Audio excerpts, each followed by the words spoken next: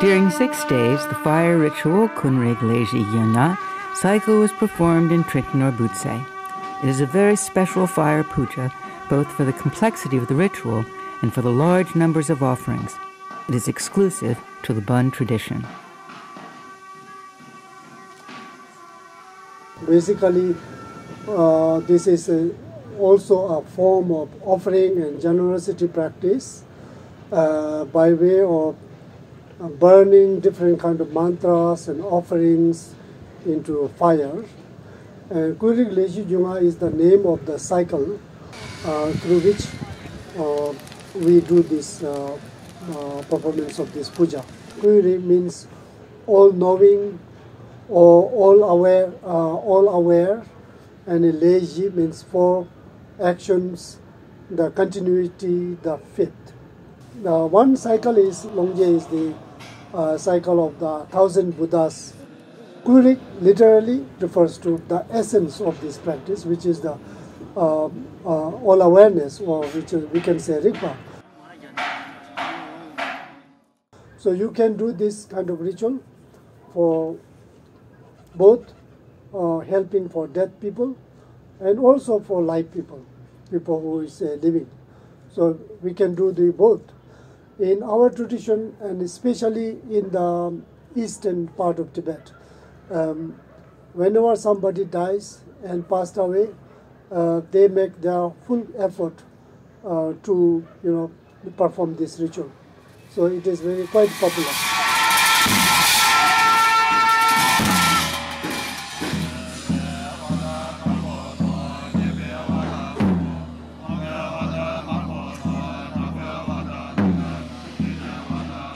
The Buddhas and many early masters strongly suggested doing this kind of ritual. So usually when a very important lamas or masters passed away, we do this their kind of funeral with the performance of this ritual. For them, it doesn't matter when we're doing this. It doesn't mean that they need purification or they are kind of full of something that is need to be purified. But we use this ritual in order to purify and bring liberations in all the beings, all the sentient beings.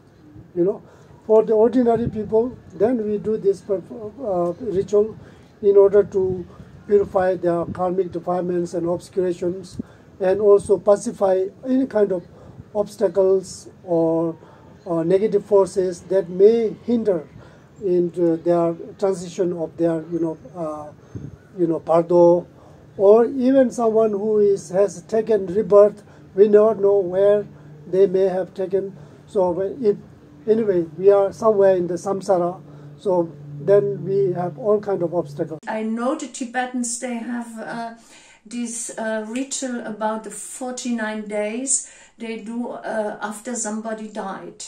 But then my spiritual son, thank you to him, he told me that there is also a ritual, it's the same kind of ritual you can do for yourself in your lifetime. Also do it for all you love and living beings general. So I was thinking, and then I said, oh great. Your loved people, they go, they die, or also material things going and coming, so all represent impermanence. But my own dad coming closer, and I don't know the circumstances, what will be happening,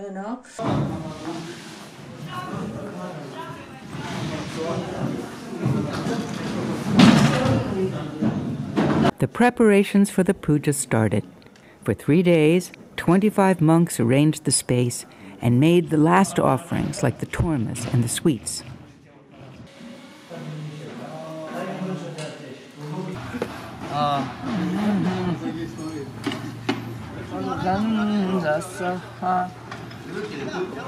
There are 82 offerings, 24 different objects, and 1,225 mantras.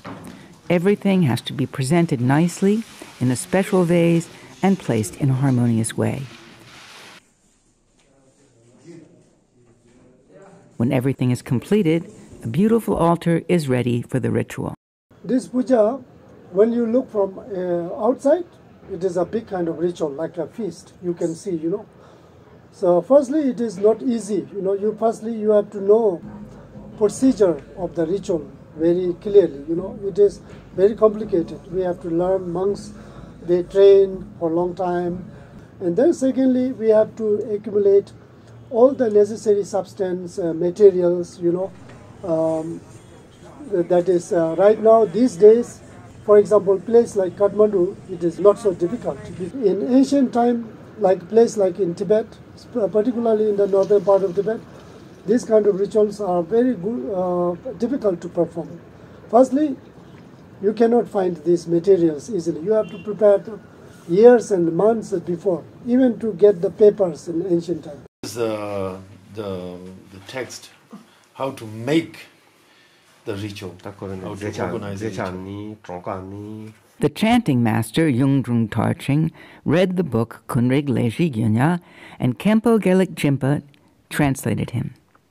They explained the offerings and the main parts of the ritual. There are 24 different object offerings in this ritual because everything is included from 6 cycles: the 4 enlightened activities, the continuation deities, and the 1,000 Buddhas. One part of the offerings is food: bowls of the best quality butter, many different kinds of sweets, such as the traditional cake with a bun swastika, and also excellent cheese and water.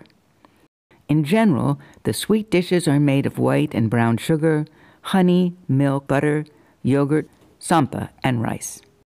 For smell, many kinds of incense sticks are offered. Cereals and grains are also offered: barley, wheat, rice, Nepalese beans, and soy, along with several varieties of seeds and 5 types of medicine.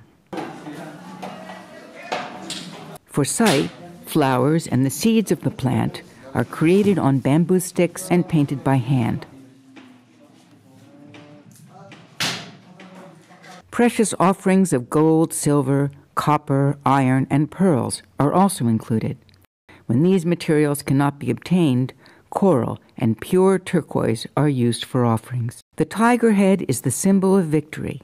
Victory over all negative actions, disturbances, negative karma, negative emotions which cause or create obstacles and difficulties. The banner is made of 5 different colors. On the top of the banner is the symbol of the 3 rainbows. In the past, banners were made from special materials which belonged to a king or queen, but now they are usually made from fine silk. Other banners are made for protection, with the drawings of different weapons, such as swords, spears, arrows, or balls. Additional banners are painted with images of animals, mountains, and clouds. Popularly, we use 5 kind of offering.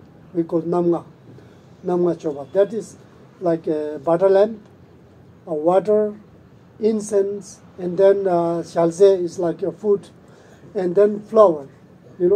These offerings externally looks just offering.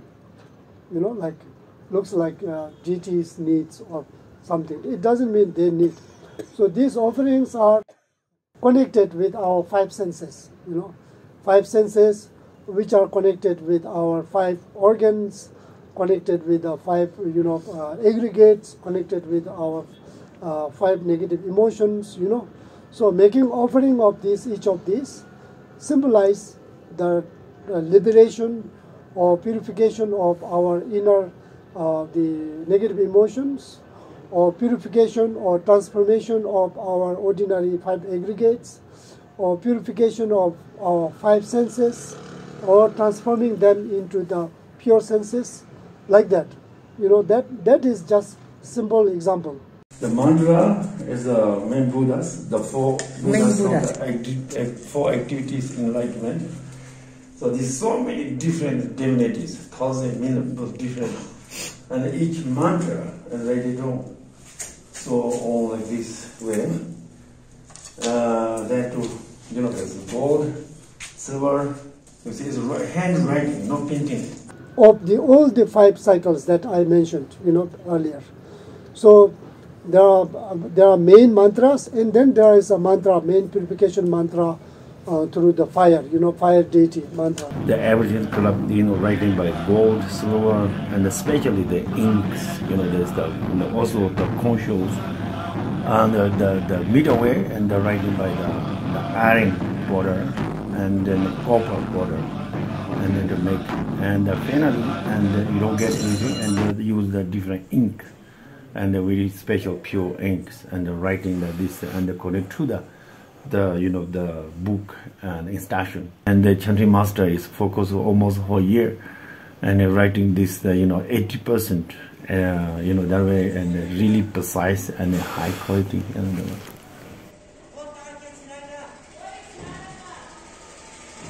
The most used in the gold and silver is the 1,000 Buddhas mantra, and that's the long mantra. And the mantra writing the wood and 1,225.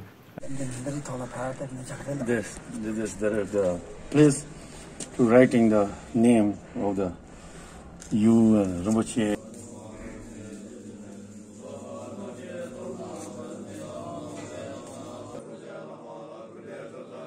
According to the ritual text, there are 3 parts to this ceremony: the preliminary part, the main part, and the closing part, which ends with the fire puja. For 3 days, the preliminary part was performed. It consists of creating a mandala on the ground for the making of the ritual offering for the deities.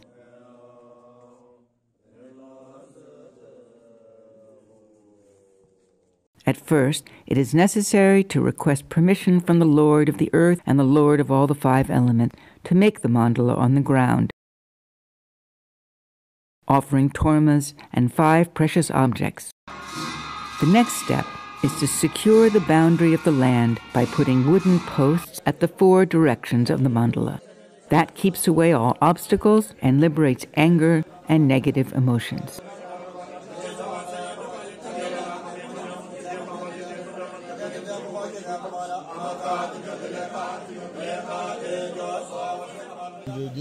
These two is peaceful and wrathful.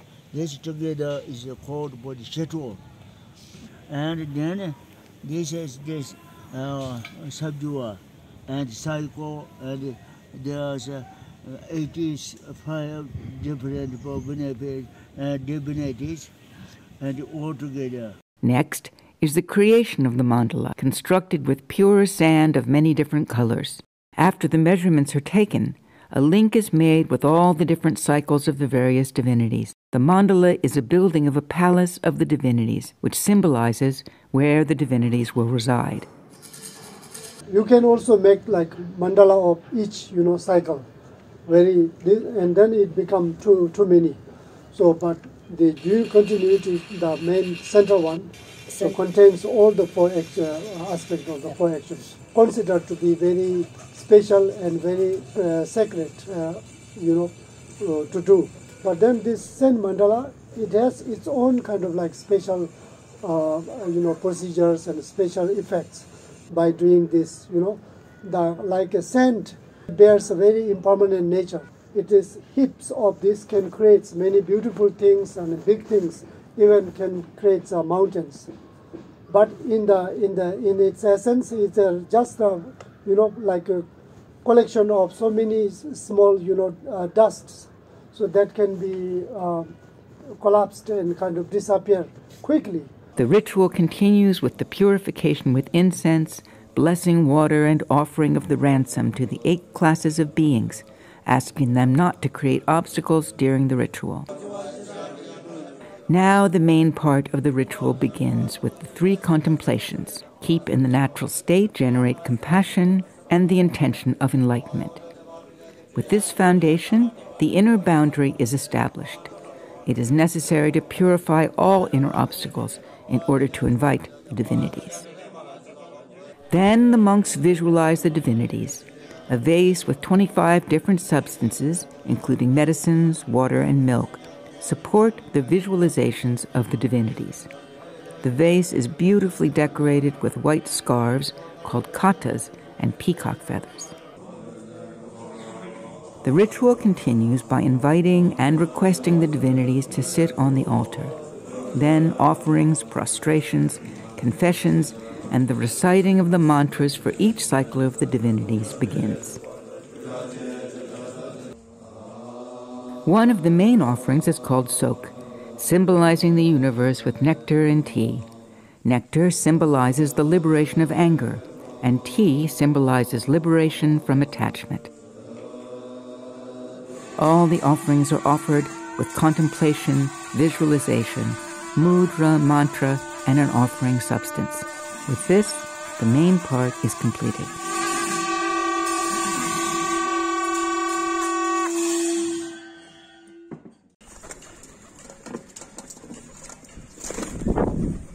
It is the fourth day.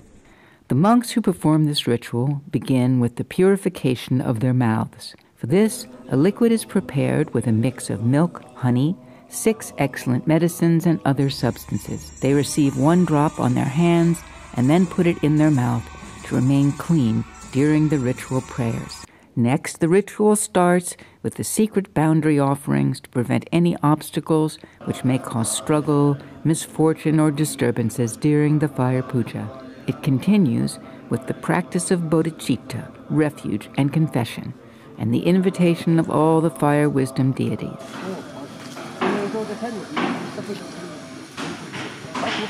The mandala is prepared for burning.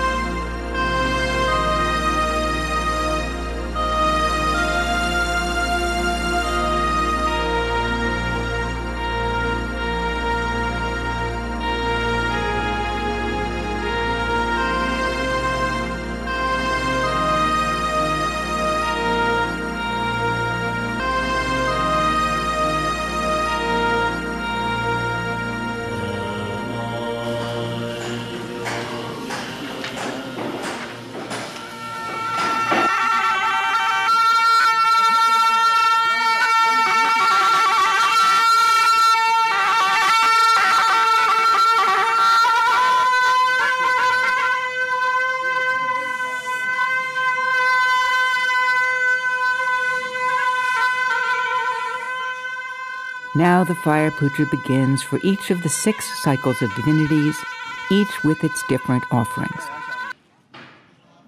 Before the lighting of the fire on the mandala, the high lamas and monks perform special prayers for the living or deceased people.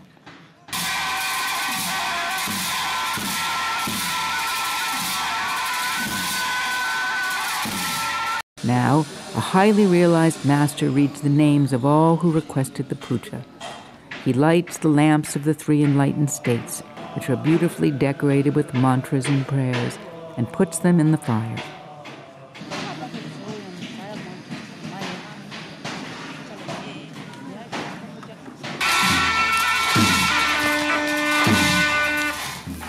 The external fire represents the primordial wisdom integrated with the natural state and compassion.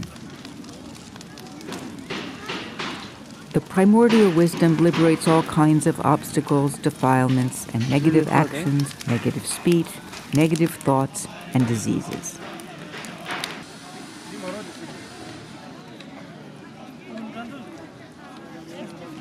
This fire puja ritual is very powerful for purification and has great benefits to liberate all impurities and remove obstacles and karmic traces.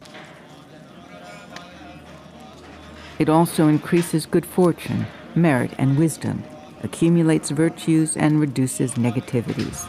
The mind becomes peaceful and joyful, blessed by the power of the wisdom deities.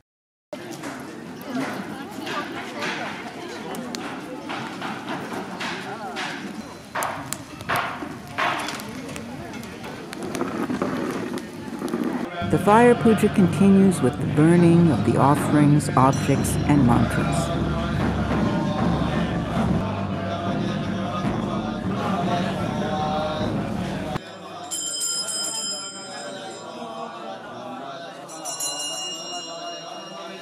The monks open the bound wooden sticks, read each mantra, and bless them with medicine and rice before offering them on the fire.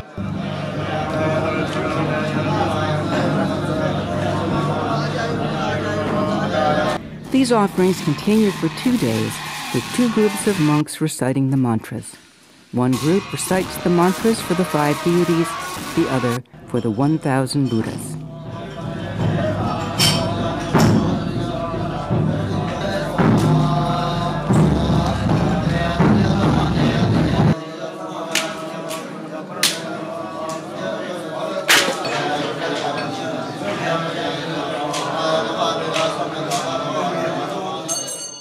As every day, the ritual starts before sunrise. At 5 o'clock, the fire is ready to continue the burning.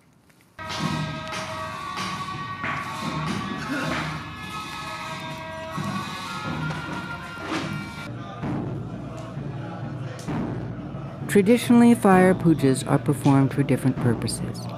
A peaceful fire puja generally is done when a country is having misfortunes, a lot of fighting, violence, hunger, or famine or bad crops. When the puja is performed, the country will become prosperous.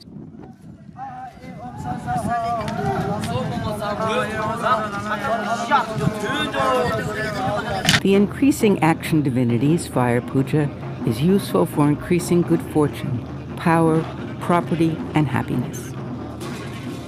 The wrathful fire puja may be performed when someone has recently died, to help them liberate their suffering in the bardo. It is also performed for the benefit of living persons, to liberate obstacles caused by invisible beings, demons, and other beings who cause obstacles, such as the 8 classes of beings, or enemies. The ritual also liberates negative thoughts and diseases.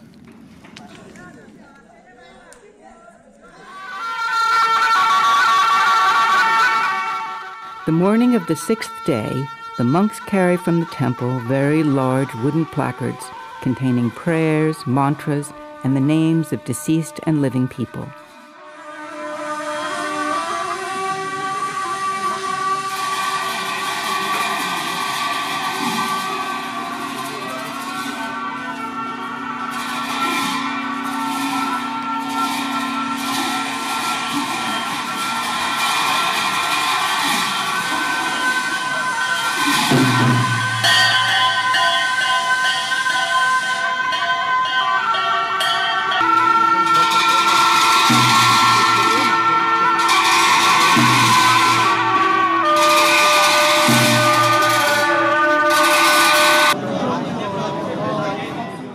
The High Master reads the mantras, prayers, and names and blesses them. Then the placards are carried to the senior Geshes and monks who read them and take them to the local people who receive the blessings. Then they are offered to the fire. Yeah, be included in this kind of ritual, not only look at, you must really, and that was give me a big trust for the moment of my own death. Because I know I had the feeling, in that moment they all will come and they all will help me, right? So wonderful. So I say thank you to everybody.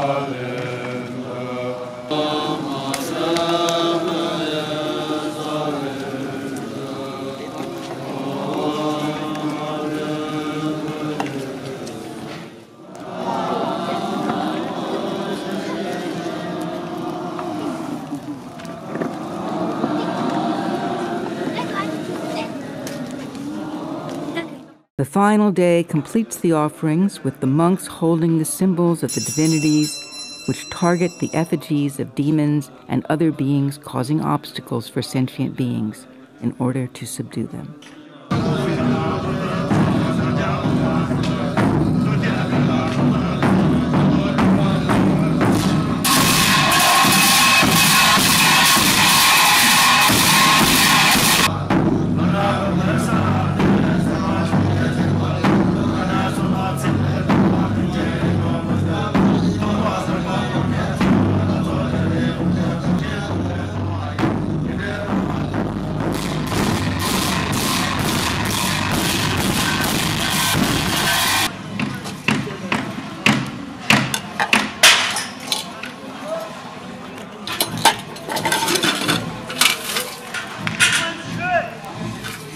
The High Lama and monks conclude the ritual by offering prayers of aspiration with the wish for all beings to have peace and happiness.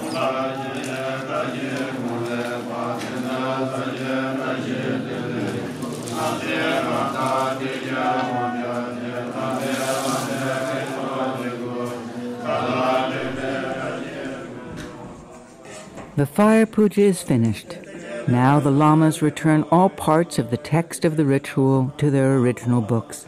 It takes time. With this, we can see the complexity of the ritual.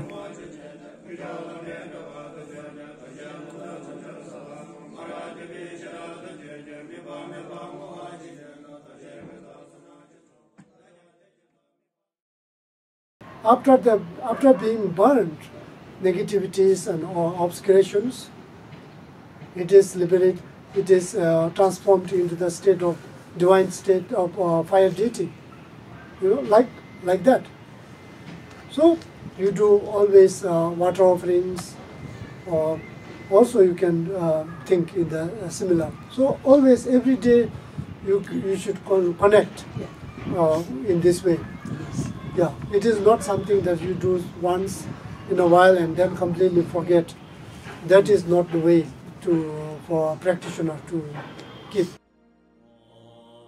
The smell of the burning offerings and the aspiration prayers still floats in the air, benefiting all beings.